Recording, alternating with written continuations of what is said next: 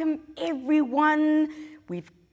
I'm so excited for today's lesson because we're doing stuff I really, really enjoy. So we're going to look at speed, velocity, and acceleration.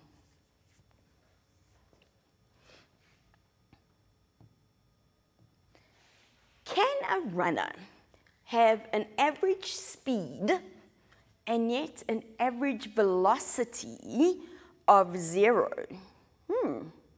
That's an interesting question.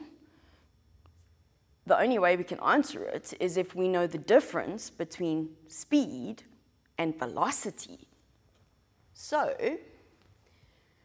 we know what vectors and scalars are. We've done frames of reference, distance, displacement. Today, we're going to look at speed, velocity, and acceleration, because those are very important, okay? So, no, that's what I wanted. There we go. What are our keywords?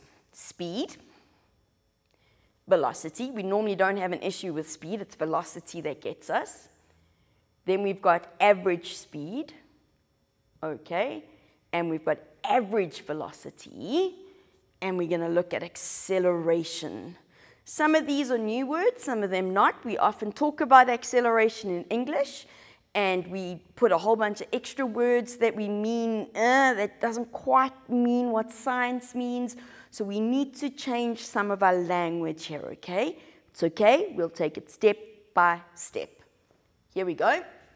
So let's look at speed and velocity.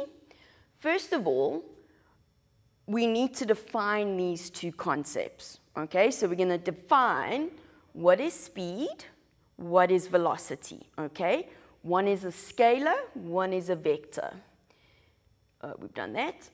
Then we need to talk about what is uniform and non-uniform. This is quite important because we're going to talk about both of those. So we get uniform speed, uniform velocity, and we get non-uniform speed, non-uniform velocity. Uniform means constant. Non-uniform means not constant, so it's changing. And how velocity changes can be, it's not quite what we think. It's not just about size.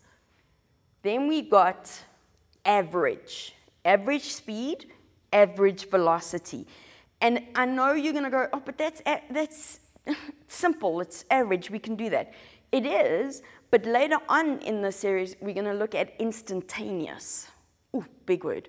But we first got to understand what average is first, okay? So, and of course, added to all of this, once we understand what those are, we can look at our calculations, okay?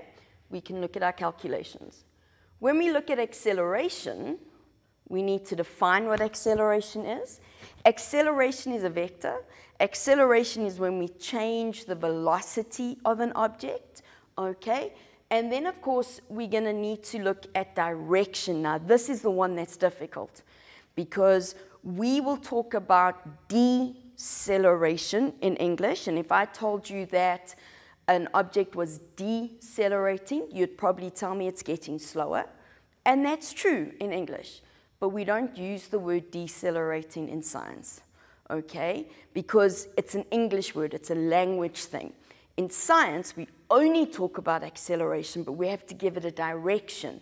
And the direction of the acceleration will tell me whether an object's speeding up or slowing down. Okay, so direction, very important. Then we're going to do some calculations. So that's all very exciting, okay?